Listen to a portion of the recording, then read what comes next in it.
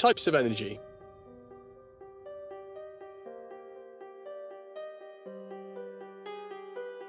Although there are many specific types of energy, the two major forms of energy are kinetic, which is the energy that moving objects have, and potential, which is the energy stored in objects. Although it can change from one type to another, energy can never be created or destroyed.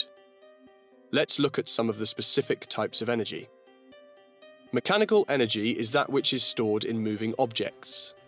The amount of energy stored increases as the speed of movement increases. Mechanical energy can be either kinetic or potential. For example, if you throw a ball, it has kinetic energy because it is moving, but it also has potential energy because it is in the air, with the potential to fall to the ground. Thermal energy is kinetic energy because it comes from the movement of particles. Although particles are moving all the time, when they are heated up, they move faster. Therefore, the hotter a substance is, the more thermal energy it has.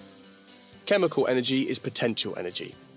It is stored in the bonds between atoms and other atoms, and molecules and other molecules.